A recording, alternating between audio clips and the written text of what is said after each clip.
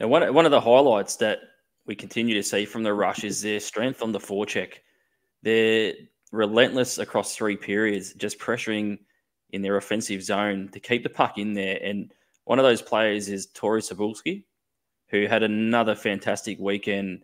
And I think we're going to be talking about Torie for a long, long time. Just an amazing young talent here in Australia.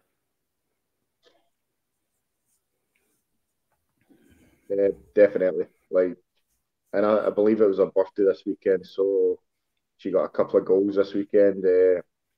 She's fast, she's aggressive, and she's only 17 or something, 17, around about there. So credit to her. We've seen the development in her last year when she was playing to this year, and she's taken another step. So she had a great weekend. With just on Torie Cybulski, I need to give a shout out to the Adelaide Joker at Juniors who posted an interview. They had two of their players who train with the Adelaide Rush.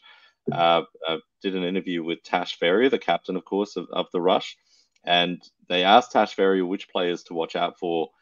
Well, this weekend for the home opener just gone, but for the season, and two players that Ferrier referred to. One was Maya Tupper, and the second, a young player that she expected to see have a huge breakout season was Torie Cybulski. So I think we're starting to see that Torie Cybulski came up big in big moments, which is outstanding for her and will give her confidence a big boost, I'm sure.